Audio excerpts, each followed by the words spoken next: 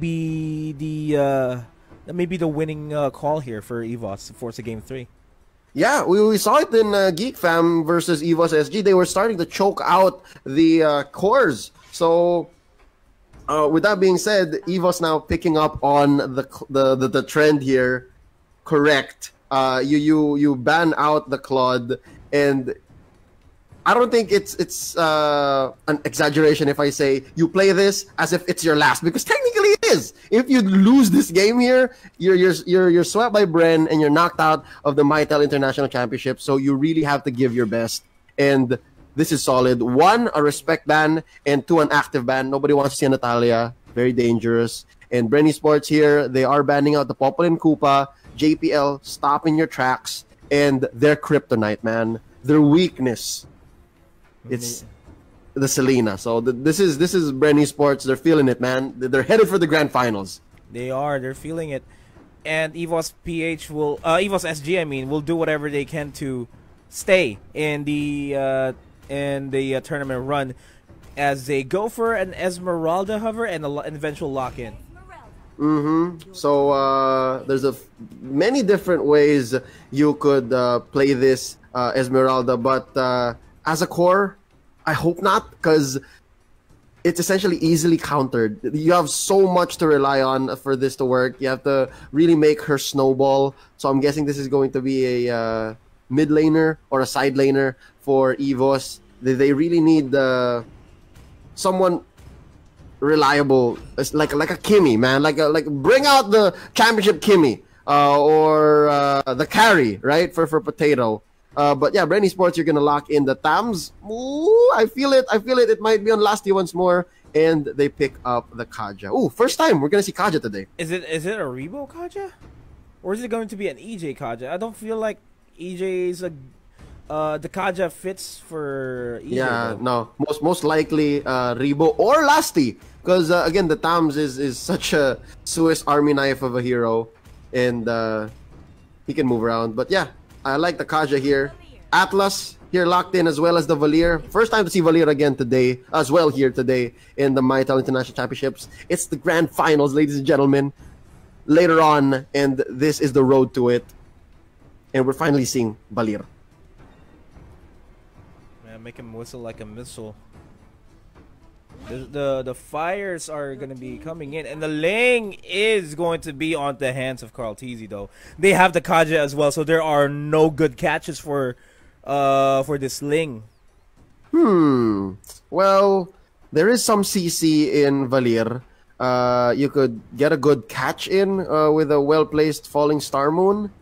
And yeah, we're going to go into the second phase of banning here. And so far, these two teams are keeping their cards close to their chest. For Bren Esports, I think their linchpin is going to be the tank. They need to pick a very good tank. And,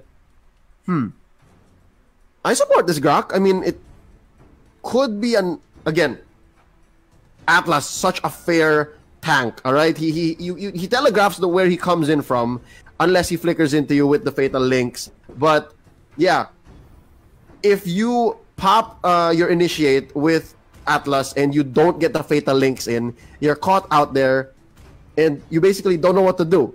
You're safely in distance.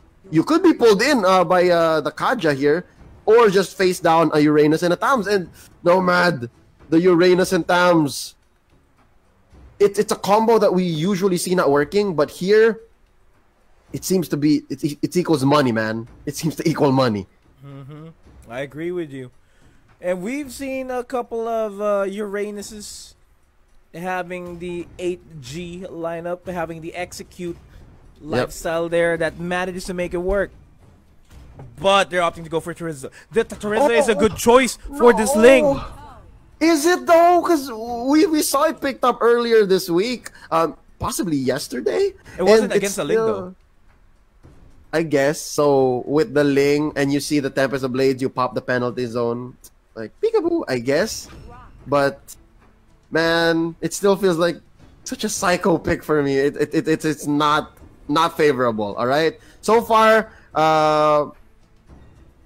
that's a big question mark. But I do love the show. Don't get me wrong. I do love the show. And by the looks of things, this might be a core Esmeralda because there's no one else in that lineup that can carry the team. No pun intended. We do miscarry. But Bren kept their cards close to their chest. They only revealed the Grok in the very last part of their draft. But with that being said, I think I'll favor Bren Esports lineup here. It's just so much safer, and there's so much that can go wrong again with the Terizla. Terizla doesn't feel right in this meta just yet.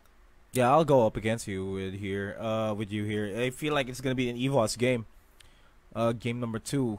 But there are a couple of check marks that needs to be met. One of those check marks is if Terizla is in the team fight where Ling is attempting to go for the Tempest of Blades. If Terizla has that, if he times the penalty zone just right, Ling would be knocked up and disabled for a couple of seconds, more than enough time for Esmeralda to shred down Ling. All right, so I guess it's the catch to the catch. It's the counter to the anti-funnel. It's the anti-funnel. It's the I don't know. Anti-funnel, anti-funnel strat.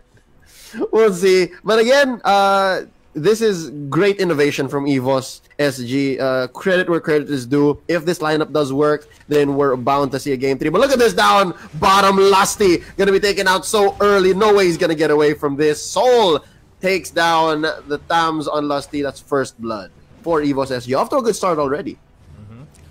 Getting the early first blood onto this Cho would be impactful. Cho does need to at least get a Blade of Despair in order for him to start going. Little Wonder is going to be secured by Bren Esports. A couple of bodies being committed here onto EJ. EJ managed to survive. Carl Teasy jumping on to Pokemon. Pokemon's going to be managed to make it out alive. Potato does have the combo available. Gets Carl Teasy. Soul flickers in for the Jeet Kundo onto Carl Teasy. That's going to be EJ getting knocked up as well. Rebo, next one in line, is going to fall down, and that is a 4-0 trade in favor of Evos. Okay, I can appreciate now what Evos is drafting here. I didn't see it this way, but the angle seems to be, oh! Early, we don't even need items. We just need our kit, and it's going to work out. So far, it's going that way. 5-0 currently. Ahead by about 3,000 or 2,000 and change here is Evos SG and Nomad. They don't even need the penalty zone. The body of Smith and the amount of damage that Terizla is dealing, that seems to be their ticket to game 3. That is what I am going to be pointing out and be looking forward to, though. Potato needs to make sure that in a big team fight later on, the penalty zone would be on point. Not a moment too late, especially with Carl Teasy just looming over the horizon here, all across the map. Nice flicker onto the Fatal Links. And the Wave the Dragon as well onto Few, just to ensure that he will not be able to go to his teammates. There goes the Tempest of Blaze, and Carl Teasy finally gets a score on the board here.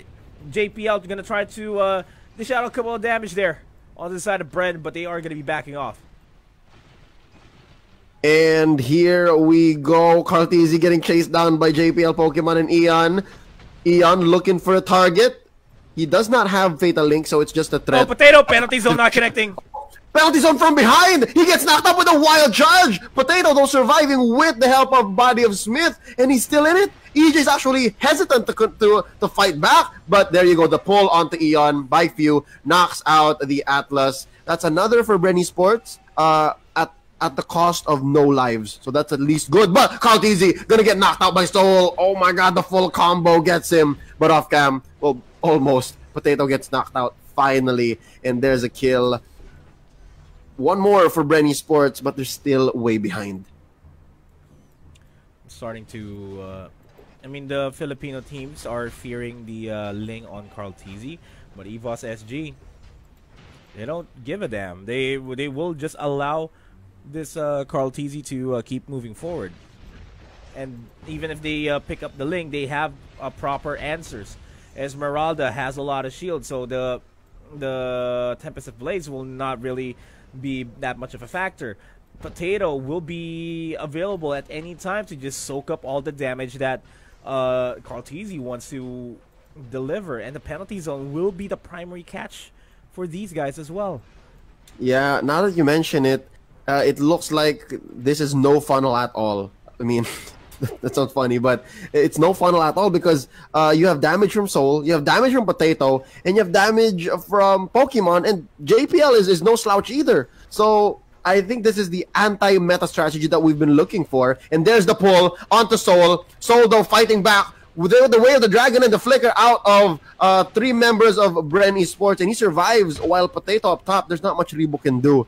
Finishes off the first turret of the game. Oh, what an interesting attack on the meta. This is out of nowhere, but wait.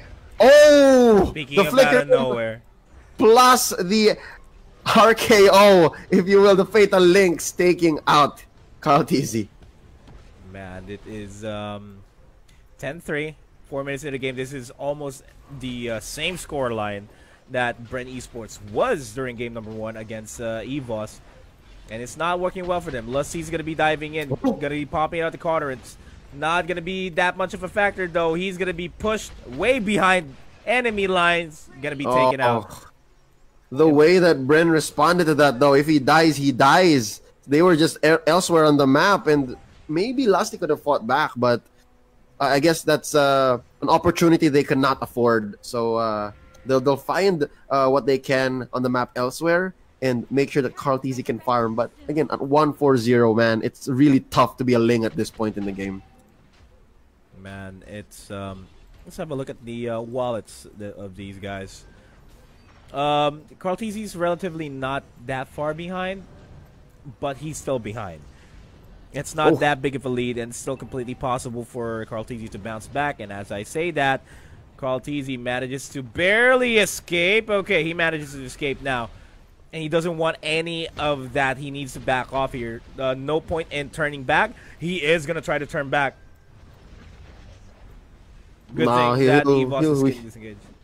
He'll weave in and out. He does not want to go home. That's quite a bit of time shed off of his jungling time, his farm. But I think JPL got hit with a pull. Yeah, few committed the Divine Judgment there. But off cam, it was Pokemon just taking the turtle. Oh, man, what a turnaround. And how poetic is that? Game 1, Bren Esports stomps Evos. And in Game 2, it's Evos who's actually driving, if you will. They took this game by the reins with such an unorthodox lineup. But I like it. It's not as sound, but it is working. That's the only thing that's going on here for Evos SG. And that's why I like this lineup. It's built specifically in order for Link to not be able to go in for the big team fights. And even then, there have been a couple of questionable plays here for Bren Esports. And there goes the wild charge, attempting to knock 5 people out all at the same time. Cauterant's not going to be enough for Lusty to survive. That nice Guardian's Barrier allows Rebo to take down Soul in the back lines, but that has to be a complete disengage. I think the win condition here for Bren Esports is for Carl TZ to create a lot of space for his team. What I mean by that is he needs to start pushing, just like what he is doing in the top lane. Being the mobile hero that he is in Mobile Legends Bang Bang, he can do so without any problems. And it has to always be Potato or Pokemon responding to what Carl TZ is going to do in the split pushes. Here's an interesting thought. Oh, wait, hold up. JPL getting caught out by few. Divine Judgment. Carl TZ committing the Tempest of Blades. That's what I was going to bring up, actually. Oh, wait, hold up. Fatal Links onto Carl TZ. He is going to blink away. Run up to the wall, actually. Finch Boys. There you go. Full combo down onto Lusty. Not going to survive despite popping the Inferno.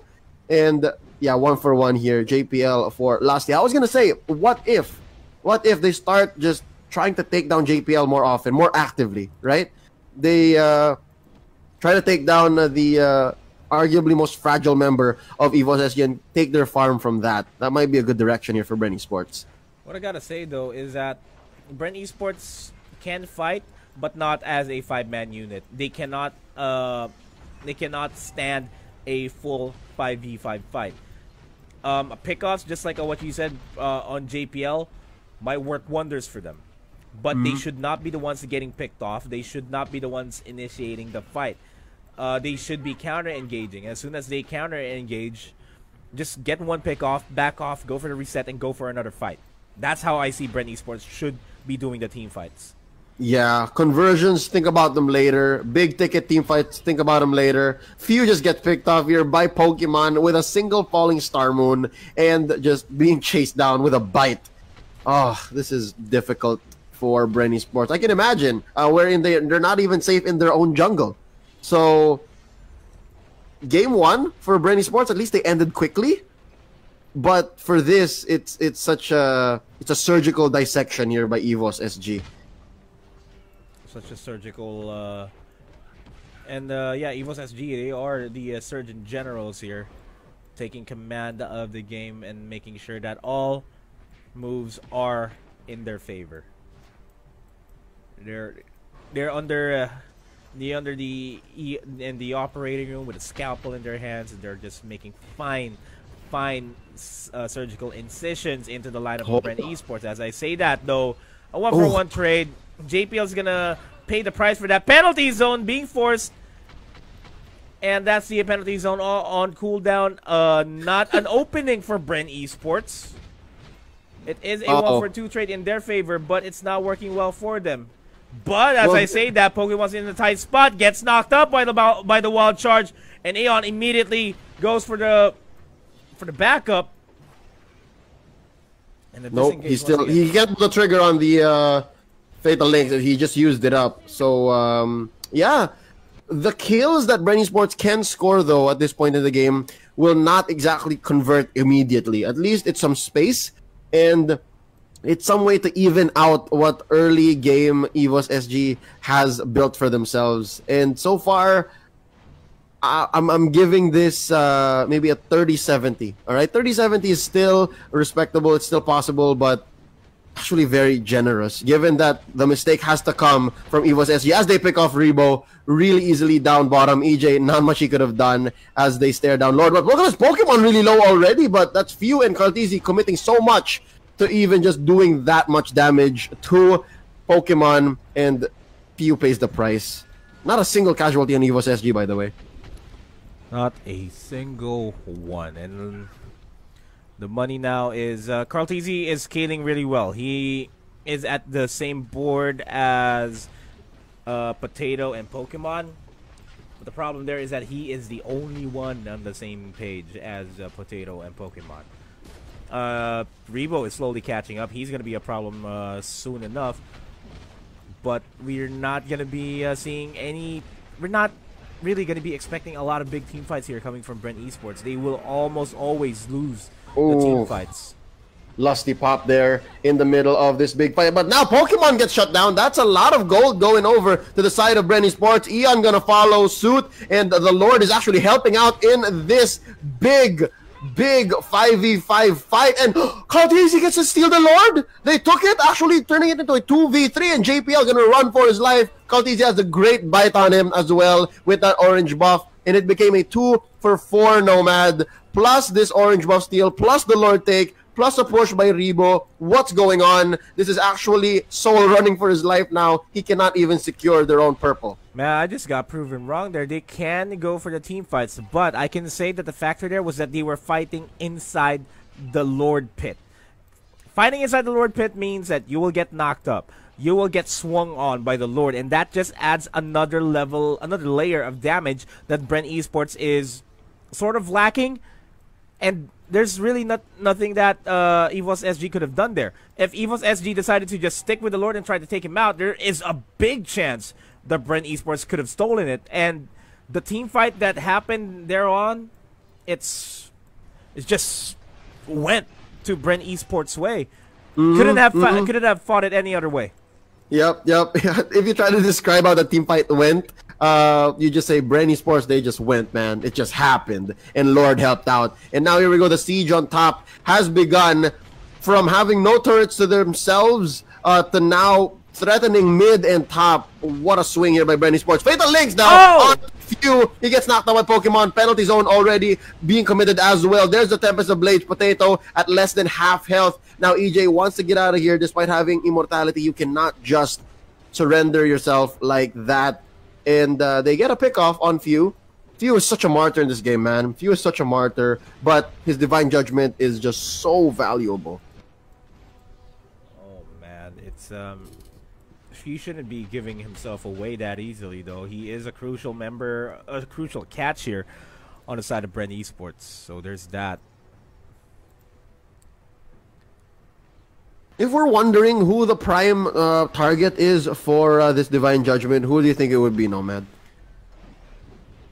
A lot of choices. It has to be Pokemon or JPL. That's for one.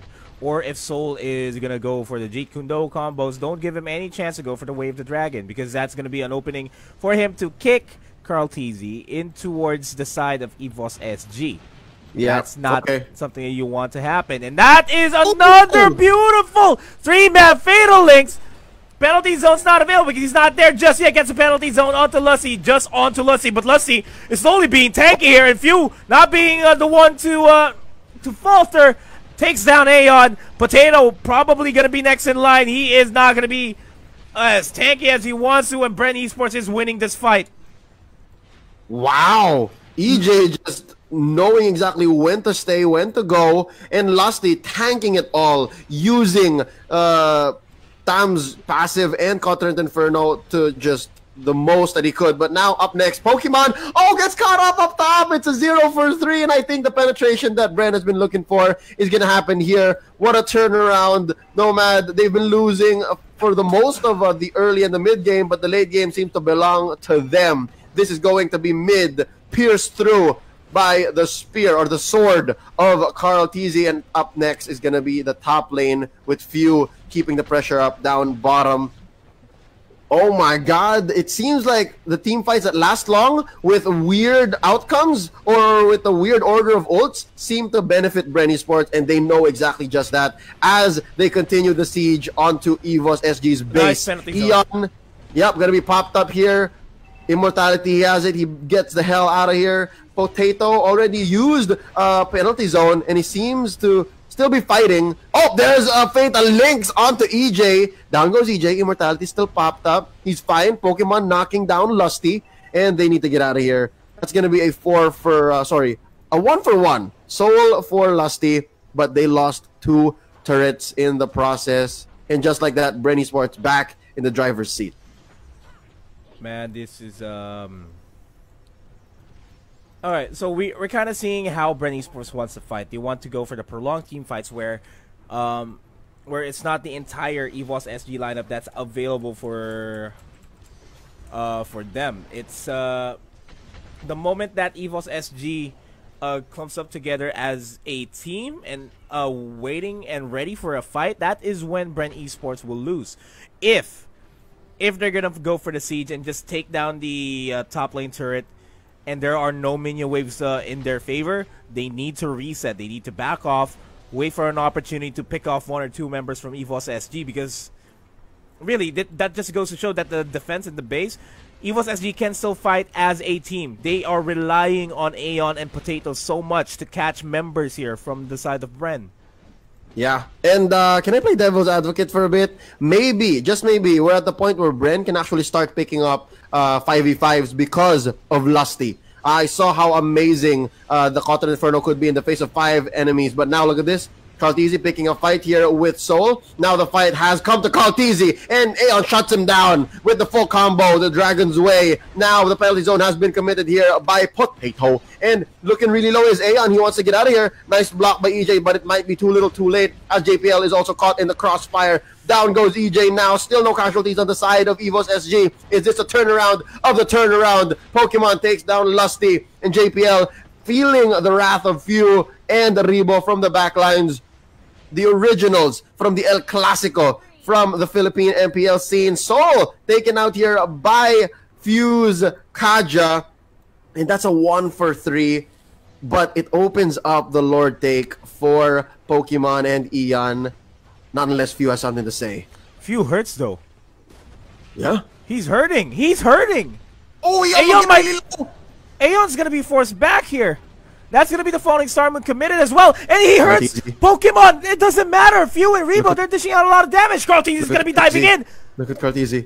Oh, nope, he's just going to finish the job. This is good target prioritization, but Potato, though, he has something to say. Oh, penalty zone. It's going to be secured by Carlteasy. Gets a knock-up last minute, though, by the Lord. No follow-throughs here by Evos.